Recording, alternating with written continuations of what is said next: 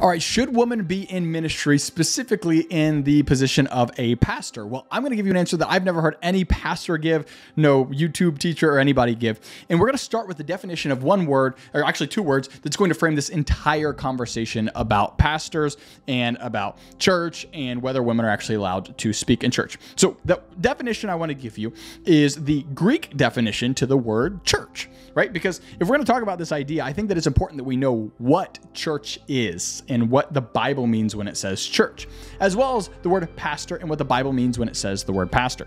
Because if we don't know these two things, then we don't know if a woman can be the pastor of a church, considering two of the words of that sentence right there are in context of words that you probably defined wrong already. At least most people do.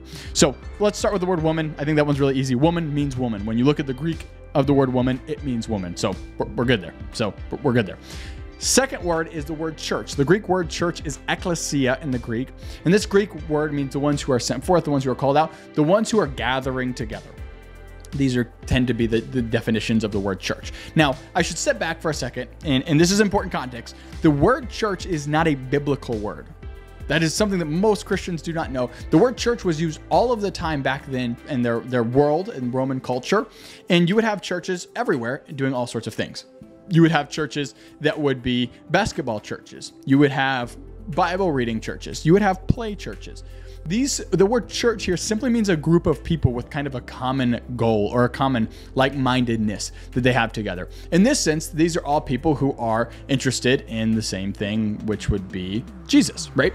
So that's what the word church means. The reason this is important is if we start this convent that you go to today, then you have a completely warped view of what the Bible talks about when the Bible says church. When Paul mentions the word church in his epistles, he is not referencing a Sunday morning 2-hour event where we gather and we talk about Jesus for a little bit. We have some worship music, fog lights and lights, and then we go home and maybe you do communion every week or something like that. That is not what Paul had in mind when he was saying the word church. Now, that doesn't mean that you going to your church is wrong. I'm not saying your church is sinful, and I'm not saying that your church should even stop doing some of the, or even a lot of the things that they're doing. What I am saying is that that isn't what the Bible defines as church.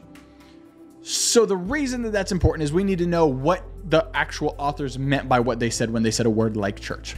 So for example, when we see the word church used by Paul, he actually even specifies in the book of Romans, and I believe Thessalonians as well. Don't quote me on the Thessalonians one, but that he was talking about the church that meets in their home. Now, I'm not a proponent for house church. I don't think that house church is the solution to all of our church issues. I think that Christians representing Christ well does. Actually, here.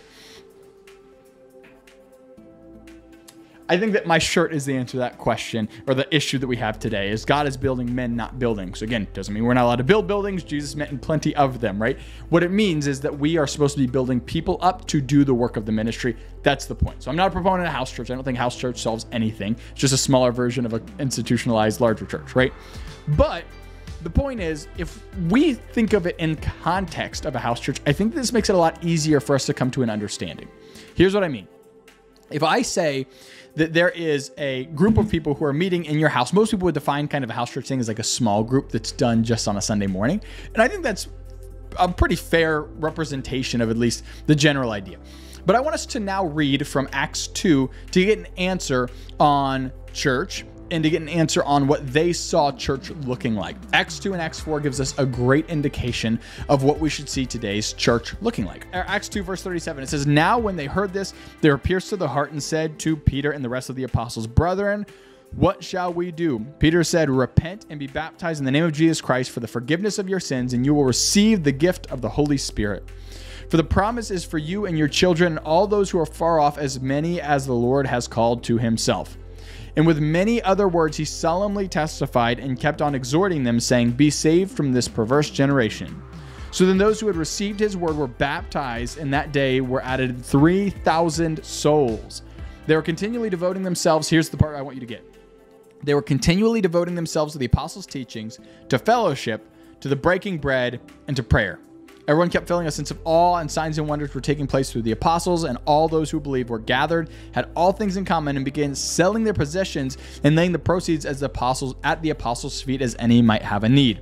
Day by day, continuing in one mind in the temple and breaking bread from house to house, they were taking their meals together with gladness and sincerity of heart, praising God and having favor with all people. And the Lord was adding to their numbers day by day those who were being saved. So there's 4 really big key points that I think that the scriptures talk about here that you should consider in regards to what church should look like. That these are people who were teaching, they were fellowshipping, they're breaking bread, eating meals together. This wasn't like they were just like eating like crackers, like stale crackers and like a shot glass of juice, and like that's what they were calling it. And then they were praying together. These are like the 4 key points that we see. And then we can go to like, I think it's 1 Corinthians 12:24, where it says, when you come together, brethren, some of you have a psalm, a hymn, a tongue, an interpretation. All these things are used for the edification or the building up of the body, right? That's another place where we see scripture mentioned. Hebrews 10:25 is one of the most common. Do not neglect the gathering of the saints, as have some, but as the day draws near, stir up one another in love and in good works. These are the things that we see in scripture. And then I think that it's a bit of a misinterpretation of scripture, or out of context at least. But you'll see scripture say in Matthew 18, where 2 or more are gathered in my name, for I am in their midst. Again, very true, but I don't think that's necessary. That's in reference to an Old Testament passage in regards to bringing judgment upon somebody. That's not necessarily in reference to fellowship. Can it be used for that? Yeah, I suppose it can, but that's not exactly what it means. So the point is when you see the Bible's definition of church, which should kind of rewire or give you a little bit of a paradigm shift here, then I hope that gets your wheels spinning a little bit in regards to what maybe a woman in ministry might be able to or should look like. Think about it. In there, and nowhere in the early church at all do we see anything about a children's ministry, about a youth ministry, about a daycare for the kids. Now, again, I'm not saying that those things are wrong or bad to have. But when we see the early church authors make statements like in 1 Timothy, where Paul seems like he might be indicating that women need to sit down, shut up, cook, clean, make baby, and never teach ever in a church, we need to consider what he meant by in a church.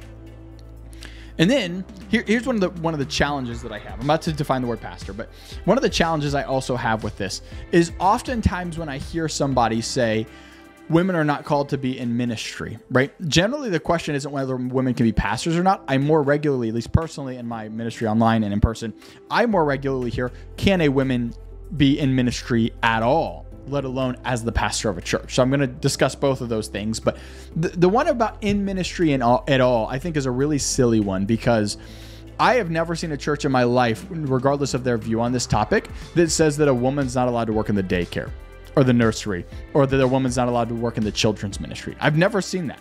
I've never seen any of these churches, or at least the majority of these churches, would allow a woman to be a greeter at the door, or one of those people maybe who is doing the vacuuming through the week.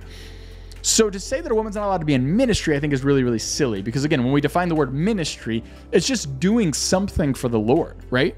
I mean, look at how Acts 5 defines ministry, right? Peter says, I need to find 7 men full of the Holy Ghost and of good rapport who will wait tables for widows. That was their ministry. Their ministry was waiting table for widows. So would you say that a woman can't do that either? Because again, I think we would all agree, well, yeah, of course a woman could do that. And right now I'm trying to do more of an intellectual explanation versus just a scriptural explanation with my point there. Obviously, if I can't read that in scripture, then it doesn't matter anyways. But now we're going to talk about that in scripture. And obviously, we see plenty of women doing ministry, right? We see Ruth doing ministry. We see Esther doing ministry. You could argue that's Old Covenant. We see Ananias and Sapphira. They were at least attempting to do ministry, right? We see plenty of people, even females in the New Testament, who are doing ministry. And we don't have any reason to believe that that was a solely, male kind of thing. So I think that one's pretty easily able to be put to bed. But as a pastor, this is generally where the argument, the debate, the heat, the fire comes, right? Is whether they can be a pastor. And not only a pastor, but the lead pastor, a senior pastor, or teaching pastor of a church. So first off, again, I'm just not, I don't want to say playing devil's advocate. I feel like that's such a terrible phrase, but I just want to get your wheels turning here. Can a woman be a worship pastor? Okay, so they can be a worship pastor, probably. Most people would agree, I think. But they can't be a pastor. Well, what's the difference, really? Because again, we got to take the nuance and say, what is the difference that is determining whether they can be a senior pastor, worship pastor, youth pastor, or, and again, there's a lot of debate with that. Can a woman be a youth pastor? Because at youth stage, now we've got older, more mature people who can understand these things more efficiently, but to what extent? And again, a children's pastor, I think that most people would say, yeah, a woman can be a children's pastor. I've at least personally not heard a lot of people give a lot of pushback to that. So what's the difference? Are children less valuable to Jesus than the older people are? And again, consider in early church times, they did not have this dividing of different age groups like we do today. I see the benefit in it. I see the reasons that people do it, but I think that a lot of times it'd actually be more beneficial to just keep them all together. That's a video for a different time. I'm not going to go into a deep dive on that. But the point here is a woman could be a children's pastor, but not a youth pastor, or somewhere between children's and senior pastor. There's some sort of disconnect. Again, my first challenge would be that's not consistent intellectually to say that they can be a children's pastor, but they cannot be a senior pastor, or to say that they can be a worship pastor, but they cannot be a senior pastor. Again, the majority of churches that I hear that say that women cannot be in ministry or lead pastors in ministry will let them be lead worship leaders in ministry. And even if they don't define themselves as the title of being the worship leader or worship pastor, they're still doing the same thing, because most people would say, well, in 1 Timothy, the argument is that these women are not allowed to teach. What do you think that songs are doing? Songs are unquestionably teaching you doctrine. I don't think I've ever met a Christian who would disagree with that either. These songs are unquestionably teaching you doctrine, and that doctrine is being taught or spoken by the person who is, in this case, the female singer. So even if they're just like, singer number 3 or 4 down the line, still, why would you let a female on your worship team if that's the case? Because that's also not intellectually consistent, because she's definitely teaching. And if you're saying, well, no, it's not like she wrote it. She's just repeating what somebody else wrote. Okay, what if a female read Charles Spurgeon's sermon word for word? Is that okay? I think that most people would say, no, that's not okay, because that's, again, a woman teaching, and it's going against what we're seeing talked about in, again, a plethora of places. But the main one I think that people always talk about is Timothy, right? So now I want to define the word pastor, and then we're going to dive into this scripture that is the big, elephant in the room. That's the challenge here about whether a woman can speak in context of what Paul is saying in some of his letters. The word pastor, if you define it into the Greek, again, we do Greek because the original language is written in Greek for the New Testament, Greek and Aramaic, and Hebrew for the Old Testament, and some Aramaic in the Old Testament as well. Greek is what it was written in the New Testament, and we need to consider the Greek words that were being said. Because remember, if I say the word I love you and I love Cheetos too, you have a different context for both of those words. Back then in that day, love is just the easiest one to do this with. But there were 3 or arguably 4 words in Greek that were used in the New Testament for love. And those 3 or 4 Greek words that were used in the New Testament for love had different meanings. And those meanings are ridiculously different than our meanings of those things today. So if I tell you that I love Cheetos, or let me rephrase that. If I say I agape Cheetos, because, agape is one of the Greek words for love, then somebody in their language back then would have really scratched your head and gone, that doesn't make any sense. What do you mean you agape Cheetos? That doesn't make any sense at all. If I said I phileo Cheetos, that also wouldn't make any sense to them, right? So my point is your context of a word in English and not understanding the Greek definition of it will do a lot of twisting your understanding of it, as well as obviously how it's played out, right? So if I were to show you an example of what it looks like to be in love with somebody, you'd say, even though I don't have a definition, if you said this is love, and then you were to portray an act of love, like laying your life down for a brother, you'd have a really good definition of the word love, which scripture does a lot, right? Again, this love word is a great example of this. There are people who use the word love and define it themselves in scripture, but it's not necessarily even the Greek definition of the word love. So you got to consider that in this context as well. Jesus says, no greater love has a man than this, that he would lay down his life for his brother. That's not the Greek definition of any love word. Now, you can put that in context of the word agape love, but that's not what it says. That's not what the definition of agape says. How about 1 Corinthians 13, right? Paul's love, list. Love is patient. Love is kind. Love does not boast. Love does not envy. Love does not keep record of wrong. It's not self-seeking. All of these things that love is are great things that you can use as the definition of love used in 1 Corinthians 13, but that is not the Greek definition of the word love either. So getting contextual understanding as well as getting the Greek definition of this word is extremely beneficial. The word pastor simply is a shepherd. Think about a shepherd looking over their sheep, somebody like David in the Old Testament. They're looking over their sheep. They're taking care of the flock. They're tending to the needs of the flock. With that singular and exclusive definition of the word pastor, there's not other ones, by the way. You can look it up in Greek. You can look at a Strong's Concordance and look it up. That's the only one you'll see. With this understanding, Does teaching go anywhere in protecting the flock? And especially if we look at Jesus, because I think he's a really important figure to look at with this. His talks and conversations, like in John chapter 10, I believe it is, where, or maybe it's 14, where he's talking about taking care of the sheep, and the good shepherd takes care of his sheep, and his sheep will hear and obey his voice, and the strangers he will not follow. When you see this whole conversation here about how they're not going to get attacked by the wolf, any of these things, it's really important to see what Jesus sees a shepherd doing. He's taking care of, he's fending for, he's making sure that the spiritual wellness of the church is good. Now, is teaching an aspect of that? Well, yes, you can't do any ministry whatsoever without teaching in some capacity. Even if it's not with words, everything that you do is teaching to some capacity, either good or bad. Now, let's assume the fivefold ministry for a second, because pastor, remember, is one of five. So this word pastor is used 2 times in the entire New Testament. One time is in Ephesians 4:11, and the other time I don't remember exactly where it is. I'm going to take a guess and say Titus, but don't quote me on that. Ephesians 4:11 says God gave some as apostles, prophets, teachers, evangelists, and pastors for them to equip the saints with the work of the ministry. For the work of the ministry, excuse me. These are the 5 vocations that are given to the body of Christ. Exclusively 5. Now, obviously, we can argue about whether apostles and prophets exist today. The conversation is not about that, and I'm not even going to talk about that in this video because I don't want my view of that on either direction determine whether you validate or just reject everything I say from here on out. Unfortunately, Christians do that a lot with throwing the baby out with bathwater. I don't want you to do that, so I'm not even going to talk about those. Let's just talk about evangelist, teacher, and pastor. No one, I have never heard a single Christian, again, argue whether an evangelist, a teacher, or a pastor exists today. I think we're all in agreement. Evangelism needs to happen, pastoral work needs to happen, and teaching needs to happen. So if we look at the definition today in a church of the word pastor and their role, unfortunately, I have a lot of grace and a lot of compassion for these pastors, because generally these pastors are not pastors.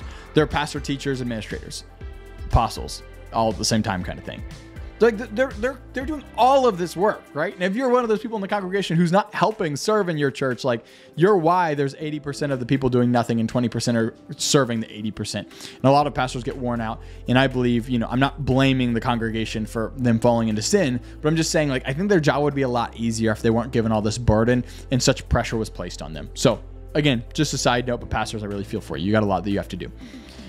But then you have some churches talk about how they have a teaching pastor, and then they have a senior pastor. Senior pastor generally just means an administrator. This is somebody who's gifted with the gift of administration, which is a Romans 12 gift of the Spirit that's mentioned.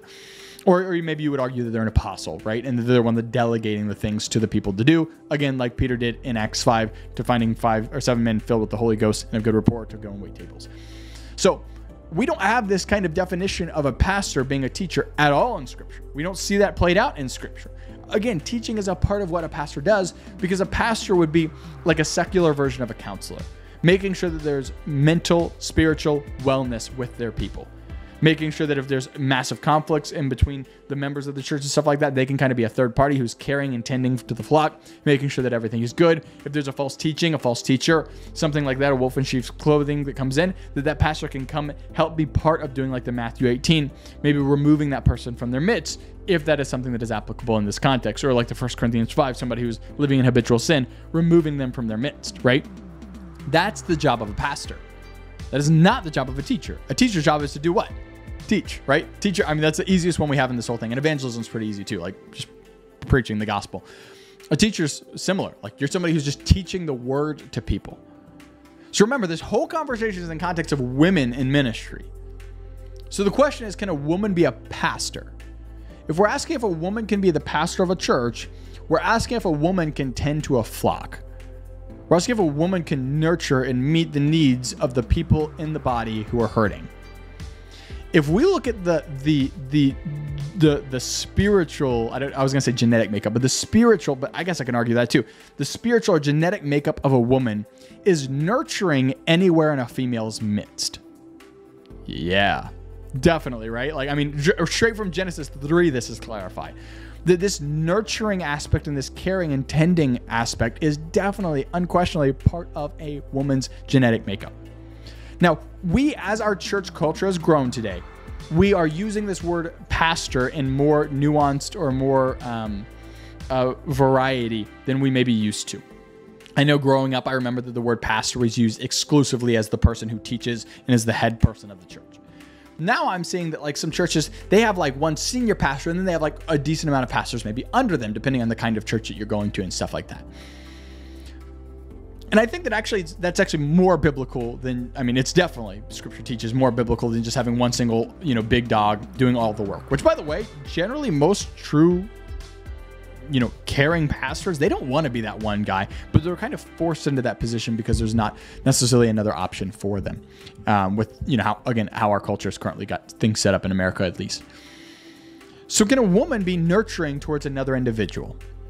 But yeah, like obviously, right? Like, duh, I don't think anyone would argue that. Can a woman nurture their child or their husband or a female friend that they have? I think that we would all agree yes. How about two? What if there were two girls and they came to a woman and they both needed counsel on a topic? Maybe they were in the same thing. Maybe they were both trying to date the same boy and they had issues or something like that. And they came to one girl. Would you say that that woman is able to nurture and care for them and tend to their needs? I think everybody would agree yes, right? I don't think anyone would argue that. How about 3 women? How about 5 women? How about 5 women and 1 man who was introducing something like that? I think most people would still agree yes. How about if those people were all in a building on Sunday morning? Is the answer no now? Why? Because they were in a building in the first example. They're just in a different building now. We just call that building a church. It's not a church, but we call it a church. It just happens to be a place where people gather together to have church, maybe, or be the church, more biblically speaking. But what kind of building are we allowed to teach in? What if a woman is in a church on a Tuesday with 2 other girls? Is that now wrong? Well, again, I don't think anybody would say that that's wrong. So what if she's sitting on a 4-foot elevated platform talking to those 2 women? I think the answer is still no. I don't think anyone would argue with that. Again, what if it was 2 women and 2 men, and it was the spouses of those 2 girls that this woman is now giving counsel to? Is that wrong? Now, some people would say, now that's where the line is because there's men involved. Some people would say that. Some people would not say that. I see some division in the camp of no women in ministry on whether that would be appropriate. But something happens when you are now in front of an entire church that this becomes a problem. Mind you, not to mention, pastoral stuff is not a mass one person speaking to a bunch of people kind of strategy. It is a nurturing of the individuals in the church. This is a smaller group setting anyway. So the point that I want to make with that is I don't think that we can make any sort of logical conclusion that a female can't be a pastor. I think the conversation is whether a woman can be a teacher of a church congregation. Because again, a pastor, a woman can do that one-on-one, one-on-2, one-on-3, one-on-4. And I don't see anything wrong with that. And I don't know why somebody could see something wrong with it. There's nothing biblically that would argue there's something wrong with that. Your only potential that you could say is that scripture argues that it can only be towards females and females, not towards a man. Which still, you're making an assumption that it can be towards females. I understand why somebody might say that it's not towards men, but to say it's not towards females or is towards female, either way, you're making some sort of assumption there if you're sticking with that kind of mind frame. Remember, the word church just means the called together ones, the set apart ones. And that means that if there's 2 or more people, it's now defined as church because you are the body of Christ. You are an aspect, at least, of the global body of Christ. So your local church, if you have 2 or 3 people there, that is church. So again, can a woman mentor and meet the needs of those 2 or 3 women? I think that we would all agree yes. Now let's go to the teaching aspect before I tackle the man topic and go to 1 Timothy. Can a woman teach? Again, I've seen some division on this. Some people say absolutely no, not under any circumstance ever that they can teach. Okay, if I told you that there was one woman and she was discipling another woman, do we think it's biblical for females to disciple people or only men called to disciple? Everyone I've ever talked to says that all people are called to disciple. Cool, that means women have to teach. Women have to teach if women are going to be involved in the aspect of discipleship, because a massive portion of discipleship, biblical discipleship, being with somebody on a daily basis or, regularly throughout the week and mentoring that person, a massive portion of that is, again, teaching. That's a huge part of discipleship, right? How about if there were 2 women that one woman was teaching? Is that wrong now? Well, no, because you're just discipling 2 women at the same time. How about 3 women? How about 4 women? How about 5 women? You get my idea. So now when is it wrong? When you're now in front of 50 women? Is it a quantity cutoff? Is it a gender cutoff? Is it a where you are on a Sunday morning versus on Tuesday afternoon getting coffee cutoff? What is the cutoff exactly? I don't tend to be able to get a very consistent answer from these people who are making this claim in regards to where that cutoff is. Let's assume, though, I believe that the most biblical argument to what I'm saying is that it only cannot be from men or in conversation with a man teaching a woman. So let's go to this passage in 1 Timothy so that we can see what Paul's saying in context. We're going to go to 1 Timothy chapter 2. We're going to start in verse 8. I want us to get a little bit of context. It says, "Therefore I want men in every place to pray, lifting up holy hands without wrath and dissension. Likewise to this thing that we just said in context of men, I want women to adorn themselves with proper clothing, modestly, discreetly, not braiding their hair in gold or pearls or costly garments, but rather by means of good works, as is proper for women making a claim of godliness." First off, there's a camp, Church of Christ people predominantly, who believe that this right here is saying that women are not allowed to braid their hair. Well, first off, that's not actually what it says. It says you're not allowed to braid your hair with gold and silver. So you're not allowed to braid those things into your hair is actually what it's saying. But they would say that you're not allowed to braid your hair. So before I go to the rest of this, I want to make a point to this because this is relevant to our topic on whether women can teach or not. Do you believe in your spirit right now? And again, we're not just going to go off of feelings. We're going to go off scripture. But do you believe in your spirit that it is a sin for women to have their hair braided? Mom's cooking dinner. She's tired of her hair being in her face, so she braids it. Woman is going on a run. 16-year-old girl. She's at running practice, and she's tired of her hair getting in her face, so she braids it instead of ponytails it. Is that wrong? Is it a sin to braid your hair? I think most of us would agree that it's not a sin. There's just something in your spirit even that's just like, I don't see what would be wrong with that. So why is Paul saying it? Well, we got to remember, Paul is talking to people who understand the full context of what he's saying and why he is saying. You and I do not today unless we've studied their culture and their context, which I encourage you to do, especially when you come up on things like this. It might seem a little bit perplexing. Why is he saying this? Why is he saying this way? Well, he's saying it this way for a few reasons. First off, culturally, there's many who believe that women who would wear these kinds of wear these kinds of braids were commonly in culture known as people who were pagan. The pagans were having gold and silver braided in their hair. So it's almost like today, if I were to, let's say, have lines on a patch that I wore on my shirt or lines on a patch on my arm, that there's, imagine somebody saying that that's extremely wrong to have lines on a patch on my arm. Nobody would say that. What if it's a swastika? Okay, now that's pretty serious. That's a pretty big deal if you're gonna have a swastika tattooed on you or on a patch on your arm or on your shirt. That's a really big deal. You're making an extremely huge statement with no words said, right? It's a pretty big deal. So from the actual idea of the image of a swastika being a big deal, we obviously know that there's a huge red flag here, that there's a huge no-no with having a swastika. In the same way, this was a pagan symbol where you're saying a lot by having your hair braided. Some others believe that this had to do a lot with the people who were prostitutes, that they would have gold and whatnot braided in their hair. And then, finally, on top of all that stuff, that, you having these things braided into your hair, think about it. Do you own gold or silver personally? A lot of people do not. And if you do, it's pretty expensive to buy things that way. So people who have like gold chains, there's a reason that they don't have plastic chains, carbon fiber chains, rubber chains. Why is it a gold chain? Because gold is a very expensive piece to have around your neck. So if you know that somebody has $100,000 around their neck, that's a pretty big deal. You know that that person's really rich. In the same way, imagine you have that same kind of thing, but it's just in your hair now.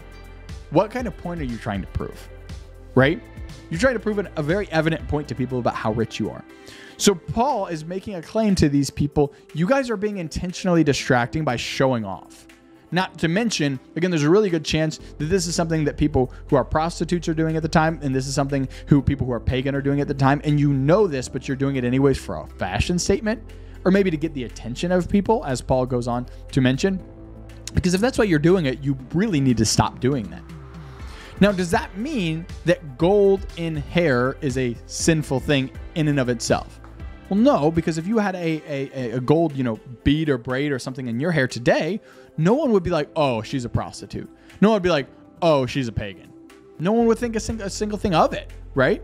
And not to mention, there's so many fake gold things nowadays that, it's one of those things that like we don't really see in our culture as much today as back then. That like having gold is this like, like having gold earrings, like, oh my gosh, that person's super rich. Like you didn't think that last time you saw a girl's gold jewelry, right? Because again, it's not one of those things that's as common and used as a flex like it was at this time, right? I mean, I remember 10, 15 years ago, I wanted a chain. I actually have a school picture where I was wearing a chain because I thought I was hot stuff because I had a chain around my neck, right? Even back then, I remember those things being more of a social status and kind of a cool thing than they are today. Or having a brand new car, right? I remember 10, 15 years ago, if you had a brand new car, it was like, whoa, that person's rich. Whereas today, if you have a brand new car, that kind of thing is not one of, it's kind of like, yeah, we have a brand new car. What's wrong with that, right? You got to like have a super nice car, like a Lamborghini, to be seen as like, whoa, that guy's rich, right? So anyways, the point is in their culture, this was seen as a big deal at that time. And not only has that change happened in 15 years of like gold chains and cars, but we're talking about thousands of years of change. Let's go on. It says, a woman must quietly receive instructions in entire submission and entire submissiveness. But I do not allow a woman to teach or exercise authority over a man, but to remain quiet. Again, I find it strange that a lot of people I talk to, they would say that a woman's not allowed to teach at all, let alone in front of a man. Okay, that's not what it says. It specifically says in front of a man. It does not say at all. It says in front of a man. So that's my challenge there is why would you not let a woman teach in any capacity? And okay, when we say in front of a man, are we referring to an adult male of certain age? What is that age cutoff? Because again, why are you letting your children's pastor, who's a female, teach other males, like, boys, males? Is it because they're too young? Well, what age are we seeing this man thing? Is it 17? Is it 18? Is it when they get their driver's license? Is it when they can drink alcohol legally? What is that age? Again, I just want you to consider what you may have not thought about with this passage before. I'm going to go on and then I'll explain. For it was Adam who was first created and then Eve. It was not Adam who was deceived, but it was the woman who had been deceived and fell into transgression. But women will be preserved through their bearing of children if they continue in the faith, in love, and sanctity with self-restraint. Again, this self-restraint aspect is something that even back then, it's not that you're not supposed to be self-restraint today as a woman or a man, but the point was he's referring this specifically to a female because females obviously had a much bigger issue with this back then than we have with this today. That's why, like, I've never heard a pastor ever be like, whoa, woman, are you self-restrained? Like, I've never heard anybody say that because this isn't something that is as big of an issue today as we had back then. So that's point number one. Point number two is why did he not tell men to be self-restrained? Is it okay for women or for men not to be self-restrained? Well, the point isn't that men need to not be self-restrained, but women do. Sucks to suck. The point is that he's referring something to women who at that time in this church, remember, Paul's not writing to a global body of Christ. He's writing to a specific church in 1 Timothy, right? He's telling these women that Timothy is overseeing to some extent or pastoring over to some extent that he needs to make sure that these women at this church are making sure that they are self-restrained. It's not because men don't have to be self-restrained. It's because the men in this body don't have an issue with self-restraint. It says to continue in faith and in love and in sanctity of self-restraint. Do men not need to continue in faith and in love either? Well, obviously we know that men are unquestionably supposed to be loving and faithful as well.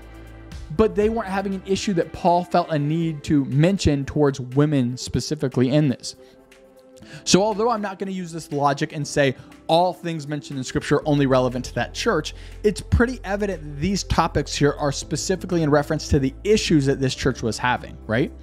Just like in other places in Scripture, like, Revelation 3, where it says that you are neither hot nor cold. And since you are neither hot nor cold, but you're lukewarm, I'm going to spit you out of my mouth. Although that can have application to all Christians, I don't believe that's applicable to me. I don't think that he was saying that to me because I am lukewarm. He's saying that because it's something that we need to watch out for is people being lukewarm. And then we need to address that accordingly once we see that person being lukewarm. But again, it's not relevant to me because it wasn't written to me specifically personally for my lukewarmness. It was written to the principle of being lukewarm. In the same way here, when it's telling a woman that she is not allowed to teach or exercise authority over a man, but to remain quiet, again, we've got to take this logic to its fullest extent. Are you saying that a woman under no circumstance ever is able to speak? She's supposed to remain quiet, is Paul's words. So is she never able to speak? Well, obviously she's able to speak. So obviously that's not what he means here. Is Paul saying that she's never able to speak to a male? Well, obviously we all know that that's not the case either, right? Because your wife at her job is now sinning because she's speaking to a man. Do you think your wife at her job has ever spoken to a man and the man has learned something? Or even at your church or your small group, has a woman ever had any sort of input that anybody else in your small group was benefiting from? I guarantee it. I hope so, at least. If not, I'd say that she's doing something significantly wrong. So if a man has gleaned some sort of understanding about spiritual truths from a woman at a small group, and that wasn't sin, then again, there has to be more to this conversation than just what happens to meet the eye here. What is it? These women that Paul was speaking to in this context were spending their time getting loud, making sure that they are distracting from the actual Sunday service, quote unquote, Sunday service. And they are trying to show off with their beauty, with their looks, with this gold in their hair so that you can see that we're keeping up with the Joneses and you're not. They're doing these things, and Paul is making a radical statement and saying, don't talk then. Problem solved. Don't talk. Paul makes a very similar mention in Galatians when he's talking to those people who are preaching that Gentiles are to stay under the condemnation of the old covenant law and preaching circumcision. In Galatians, Paul says, I wish that man who was preaching this circumcision, that this man would mutilate himself. I'll keep this PG for the listeners, but mutilation of yourself is an extremely disgusting, intense decision to make a point that you should stop doing what you're doing. Jesus, similarly in Matthew 5, says, you've heard of prophets of old, do not commit adultery. I say whoever looks upon a woman to lust after her has committed adultery already with her in his heart. And then he goes on to say, if your hand causes you to sin, cut it off, cast it from you. It's better to enter heaven without a hand than hell with your whole body intact. If your eye causes you to sin, pluck it out and cast it from you. Do you think that Jesus is literally telling you to saw your hand off and pluck your eye out? No, you understand that it's a figure of speech. It's an extreme thing that he's saying. It's like me saying, like, oh my gosh, like I just destroyed that guy the other day in basketball. You don't think that I literally destroyed him, as in like annihilated his humanity. You know that I mean I just crushed him in basketball. But I'm trying to show how badly I beat him in basketball by saying I destroyed him or I annihilated him in basketball. You know that means that the score is probably something like 20-1, right? And that's not the case for me. I suck at basketball. But in a similar way, Paul and Jesus are both saying, I wish you would mutilate yourself and I wish you would pluck your eye out and cast it from you. The point here is what you're doing is a really big deal and you need to stop doing it. That's the point of this. Just like saying that women are not to speak at all. That's what it says, is to speak at all. It never says to speak in certain context. It just says you're not supposed to speak at all in this context of men at all. If that's the case and its fullest, most extreme extent, then your wife is not allowed to speak at a small group. Your wife is not allowed to speak at a job site. Your wife is not allowed to preach the gospel to anybody in public because a man could overhear and then end up being a teaching moment and then she's living in sin. So Paul wants you to understand that if you are unable to do something responsibly and like Jesus called you to, that you're not supposed to do it at all. And I think this is even more expounded in James, where James says, not many of you should become teachers, brethren, for you will incur a stricter judgment. He's not saying don't teach. The point of that passage is to say, I want less people teaching. The point of that passage is saying, for those who are teaching, make sure that you know what you're teaching because you will incur a stricter judgment for the things that you're teaching. The point isn't don't teach. The point is do teach, but teach cautiously, teach carefully. If we're teaching carefully, we're going to make sure that we're not leading other people astray. I believe that this teaching that women are not allowed to speak in any sort of place that is going to help or benefit somebody else, or a man for that matter, I think is an extremely, extremely unfortunate teaching to make. And it's something that is helping keeping women oppressed. I'm not doing this liberal woke thing or this new age thinking progress. I'm not doing that. All I'm saying is simply saying, women have valuable things to say. God has given them spiritual truths, just like he has given spiritual truths to men to speak to the rest of the body of Christ, to make sure that they are able to be blessed and edified and equipped for the edification of the body so that they can go and fill out the fullness of the stature in Christ, like Ephesians 4, right? Like that is something that God has given the body of Christ. God has given discipleship to the body of Christ. And also I want to clarify, I am not saying, hey woman, I want you to go to an all men's conference and be the singular teacher at that. I'm not saying that that's the solution here. This isn't some sort of necessarily woman empowerment thing. It's women have things to say that can incredibly and significantly impact the body of Christ for the better. My wife is one of those people. I've listened to female pastors preachers online that I've been so blessed by. I've heard other females evangelize and it's really blessed. classmates encouraged me and going, wow, I never thought of it that way. I can do this that way in the future, just like I saw this female do it. These women aren't trying to be submissive and force me into submission under them by any means, like that passage says. I agree with that. I don't think that we should be forcing people into submission under us, as a female should be forcing a man into submission under us. I think that that's doing this weird, strange thing anyways. But I do believe that us as Christians are supposed to all preach the gospel, all be teaching to some extent, even if you're not a teacher of a church or a YouTube ministry or something like that. That women have been given a gift by God to help educate and train other believers to be able to come to the full stature of Christ. Last example I'll give, and then I'll end here. What do you think about a mother teaching her son as a homeschooled kid? How about even at the age of 18? Like a Christian mom homeschooling her kid and talking about Christian principles and teaching her kid at 18. I'm just trying to poke little holes in this idea so that you get a broader understanding of what scripture might be meaning here versus just men cannot teach to women, period, end of discussion. Obviously, we want our women, our mothers, to bless their children by teaching them the things of the Lord, even once they're 18, still seniors in high school, but still 18 and technically an adult by today's terms. We still want them teaching, don't we? Why would they stop? It doesn't make any sense. There's no logical conclusion you can come to other than getting a cultural misunderstanding that we're seeing from one verse in Timothy without having the cultural or contextual context of what Paul's actually trying to say to this church. I'm so thankful for the men teachers out there. I'm so thankful for the female teachers out there. I think that we should do less oppressing of all people who are trying to teach and bring forth the kingdom, even people who have a different doctrinal belief. Like maybe you disagree with me even after this, and that's okay. But like, are you just going to say, hey, we're going to shut him down or shut him up because he's saying something that we don't agree with? This is the kind of thing that I see Christians do regularly, because you believe baptism should happen at this age and in this way and things like that, but you do not believe that it should happen in somebody else's way, and then you immediately just shut them down. I don't think this is a healthy thing for us as believers to do in the body of Christ. We are all believers. We're all part of one body. We're all going to be in the same level of Christianity. There's not like the super holy ones that get to fly around the throne room with Jesus while the other ones are on the outer gates, shaking the gates, hoping to get in one day because they didn't do as much. We are all the body. Jesus is the head, and we are under submission to Jesus. And I believe that we are all equipped with gifts that are supposed to help glorify, edify, and grow the body of Christ to its fullest extent. And women just happen to also be a part of that, just like men are. If it's been a blessing to you, please feel free to like the video. It just helps get other people to see and learn more about Jesus. I appreciate you all. Love you all. Chat with you guys in the next one.